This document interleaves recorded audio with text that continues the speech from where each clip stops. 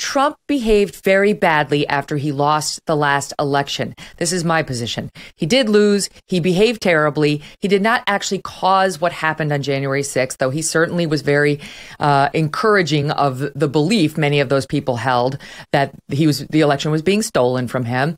And he may or may not pay the price politically, right? I mean, we've already been through that. But to take up all this congressional hearing time, for all the networks to give this one-sided presentation, fawning coverage is too much for me. Like, we heard this story, we watched this movie the first time, and the American people weren't persuaded. So like I said before, here we are back having a second bite at the apple. They're not going to be any more persuaded